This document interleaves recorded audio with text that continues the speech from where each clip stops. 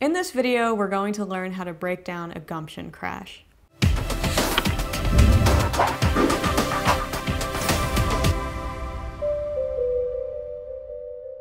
The gumption crash has 5 parts, which is gumption itself, then you're going to go to prep, there's a contact point, the actual crash in itself, and then the release back into gumption position. To play a gumption crash, first of all, make sure you're at a perfect gumption position. For gumption prep, we're first going to focus on just the left cymbal. So on the prep count, you're going to take your fingers and push your cymbal into your forearm.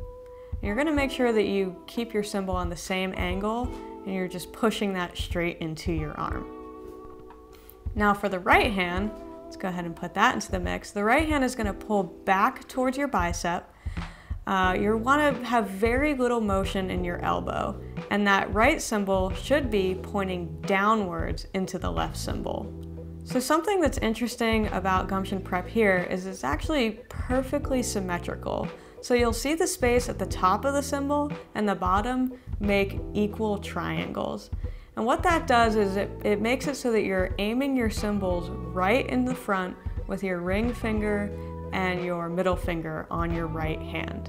Something else you should note for gumption prep is that your right cymbal is aiming 2 inches inside of the left cymbal. You'll also see that from the elbow down through the fingertips, we're still not breaking our wrist. We have that nice, long, beautiful line through our arm. For contact, you're going to take the right cymbal and place it 2 inches inside of the left cymbal.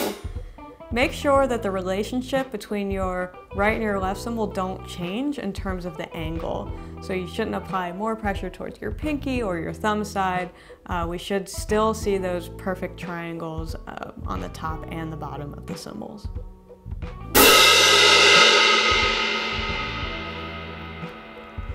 For the crash, the right hand does most of the work here. So what it does is it pushes the left hand back to set where it started, and then the right hand is extended. So from the side profile, what you're gonna see is that the elbow is not quite locked, but it's pretty straight out there. You basically get the back right edge of the cymbal to be right at the edge of the left bell. The arm is nice and straight forward, fingertips are forward, and now it's time for the release. For the release, the only thing that happens is that the right hand pulls straight back in on top of the left, and this puts you back at gumption where you started. In terms of sound quality, to get a sweet sounding crash, you want to make sure that your cymbals actually flam. So the cymbals should not hit together at the same time. This is going to happen at the front edge and then the back. What you're trying to do is make sure that the flam is nice and fast, that your arm has velocity, and that you're not hitting the cymbals together at the same time.